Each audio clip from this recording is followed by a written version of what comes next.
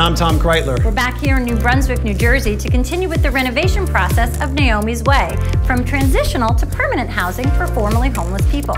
That's right. Now, last time the demolition was well underway, and there's been quite a bit of progress made since then. So let's check it out. Well, we're in the midst of this project right here at Naomi's Way. This kitchen's already been torn out, and you're starting to put it back together. Rich, what's going on? Yes, we've started to get a couple cabinets on the wall. We've put the base coat of paint behind where the cabinetry will go. We've cleaned the appliances that are staying. Some appliances are going. We're making some progress. So you're going to preserve as many of the appliances as you can, save some money, and you're going to clean up those that are going to stay behind. Correct. And then, of course, you've got space here set up for new appliances. So I see you're going to put a new range in and a new filter? Yes. Okay, and what about these cabinets? How different are those from those that you had in the past? One of the issues we've had with kitchen cabinetry in an environment like this is they take a lot of wear and tear from people slamming doors and drawers and everything. Right. So these have all the soft close hinges so that they won't slam, nice. Which will help them live a little longer in this environment. And obviously, you know, they're updated in style and color. You must have an enormous water bill with this place. Are you expecting that to go down with these new faucets? We are. Everything that's being supplied is water saving, so we're hoping that with time we'll see a dramatic decrease in our water usage. One of the goals with the products that we donated was to have a more efficient living space. So the products that we've donated are both water efficient, energy efficient, so that will save money. It's the long-term savings that we're going to have, which include the water costs, and that's an expense that, you know, we think about here at Catholic Charities, and this is going to allow us to do more. Hey, Gray. Hey, Tom. So is this one of the faucets going in the kitchen sinks? This is the kitchen faucet that's been selected for the project. Okay.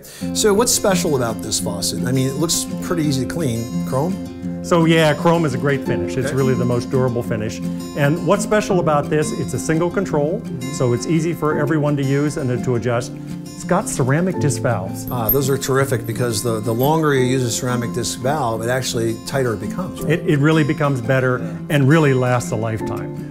There won't be a maintenance issue with replacing the valve cartridge or washers somewhere down the road. Now, is this going to save some water compared to what they have right now? Yes, there will be a water efficiency. We have engineered it to deliver the force you expect, but using much less water.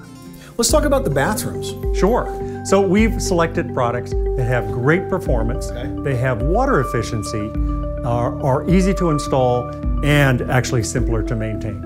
You actually have a type of tub now that's actually a lot lighter, but just as durable? We make what we call Americast. Okay. And it has all the rigidity of a cast iron tub, but it's at half the weight. So right off the bat, that's easier to install.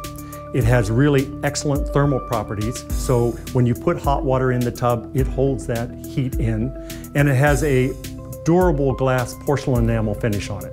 So no matter how much scrubbing, it will hold up and maintain over the life of the apartment. Tell me about the toilets that are being installed here. We've chosen the Champion, and the Champion is well known in the industry as the highest performing toilet, virtually clog-free. Okay. Now, how about the faucets that you're using for the tubs and for the sinks? Do those also save water? So yes, they do. The faucet we're going to put on the sink is our Townsend, and we're going to go with a single control.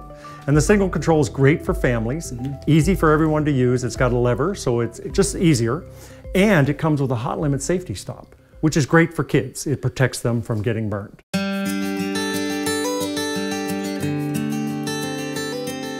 Something that really strikes me is the quality of the fixtures that are being put into this building, and they were something that we never could have done unless it was this partnership that happened. Our employees have had the opportunity to use their volunteer hours. Everybody gets 24 hours for the year to do volunteer projects. So the employees that are here in our Piscataway area were able to come over here and do painting for this project. They are also excited to have been a part of this project and are excited about coming back and finishing.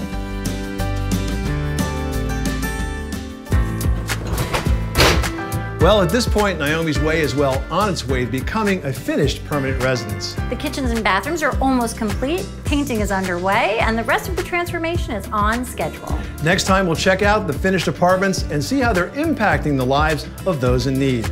I'm Tom Kreitler. And I'm Leslie Segretti. We'll see you then.